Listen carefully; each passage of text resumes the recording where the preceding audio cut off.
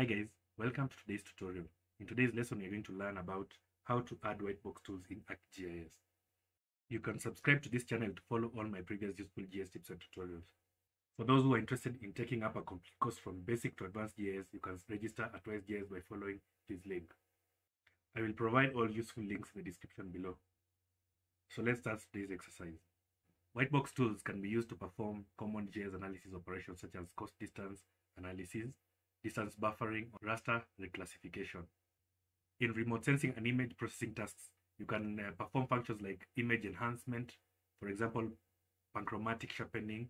You can also perform image mosaicing, numerous filtering operations, simple classifications, and common image transformations. It also contains tools that can perform spatial hydrological analysis, like, for example, flow accumulation, watershed delineation, stream network analysis. You can also perform terrain analysis, for example, common terrain indices like slope, curvature, wetness index, hill shading, among others. You can also use the Whitebox tools in LiDAR data processing.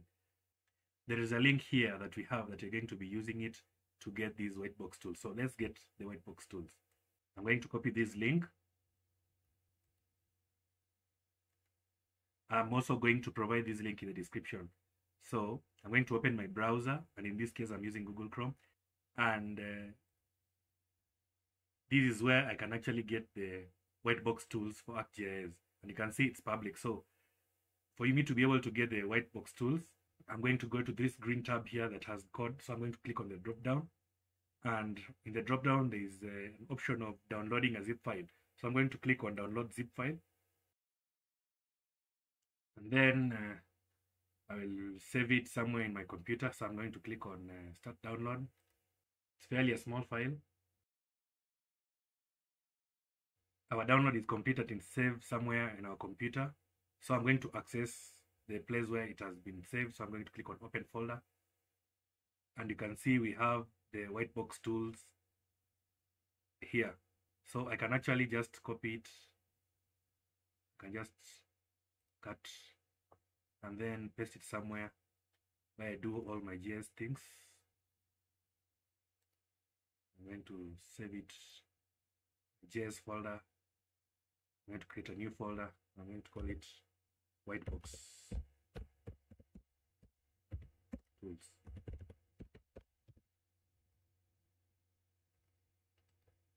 I'm going to paste it there.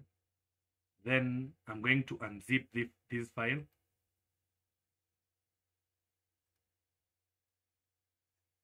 And now I have my unzipped file, and when I open, I have some tools within this file. So the next thing you're going to do is you're going to open ArcMap. Now that we have ArcMap open, I'm going to go to the Arc Toolbox. I'm going to click on Arc Toolbox to actually activate Arc Toolbox. So there are actually two ways you can actually load the Whitebox tools.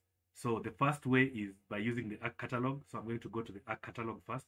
If you don't have the Arc Catalog like me here, you can actually access it by clicking here. Then we're going to go to folder connections. So I'm going to go to folder connections. Then I'm going to say connect to a folder. I'm going to right click on the folder connection, and then I'm going to connect to a folder. Then I'm going to search for where my folder is. I'm going to go to my PC where I save the folder, GIS, and I have a Whitebox tools. So I'm going to connect to the folder within the Whitebox tools, the one that the unzipped folder. Then after that, I'm going to say OK. And now we have our connection to the folder that has the Whitebox tools, ArcGIS master. So if I expand the folder, we'll find that I have another folder here. And if I expand it again, I will have several other folders now, including the Whitebox tools here. So what I'm going to do is I'm going to just expand the Whitebox tool.pyt. And now you can actually be able to now see that it has all the tools that are going to help you in your analysis. There's the data tools, the geomorphic analysis, GIS analysis, hydrographical analysis, image process tools, LiDAR tools, maths and stats tools, precision agriculture, and then stream network analysis. Now, that is one way of actually now accessing these Whitebox tools. Another way that I would recommend everyone to use is by going to the ArcToolbox. If you don't have the ArcToolbox, you can actually just access it by getting it from here. Then we're actually going to add it directly to the ArcToolbox. And for us to be able to load it directly into the ArcToolbox, you just come to the ArcToolbox, the first folder, right click on it and then say Add Toolbox. And you select the Whitebox tools.pyt only, and then click on Open. And then you wait for a few seconds and it will appear in your ArcToolbox. Now we have our Whitebox tools in the ArcToolbox. So when I'm going to expand it, and you can see now it also has the same thing that we actually saw from the catalog. Then, so you can actually just go through it and see all these tools. Like in the other data tools, it has so many tools. We can also expand the geomorphometric analysis. You can see it has all these tools. And the GIS analysis tools, the hydrological tools. So there are actually so many tools. There are over 400 tools. The image processing tools, and so on and so forth.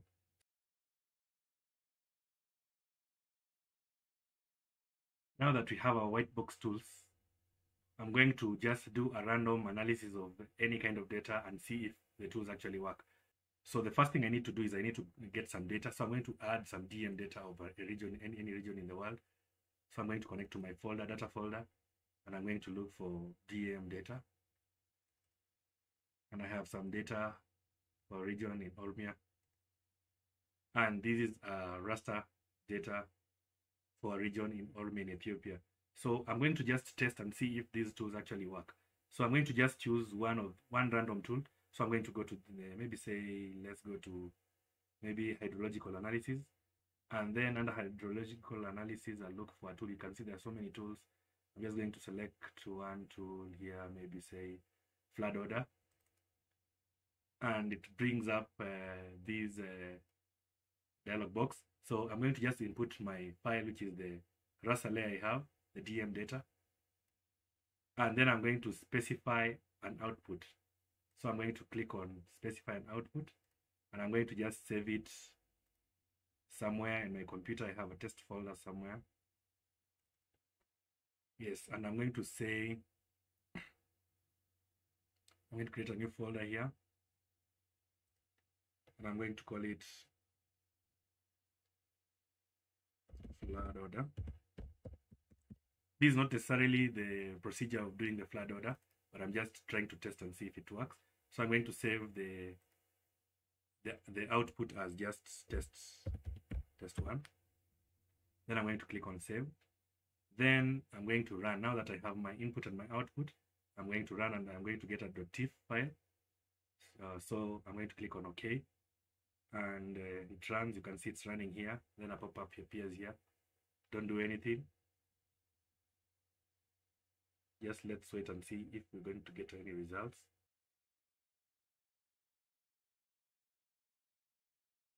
And after a few seconds, I think we have our results here. So I think the software works pretty well. I'm going to just change the color ramp and see what I get. And you can see we have some result here that shows something. So now that we know it's working fine, we can now go ahead and do a different analysis using these amazing tools. That's it for today's exercise. If you found this video useful and you want to learn more on GIS, subscribe to my channel. Don't forget to give this video a thumbs up. Otherwise, I'm just happy you're here. See you in my next video.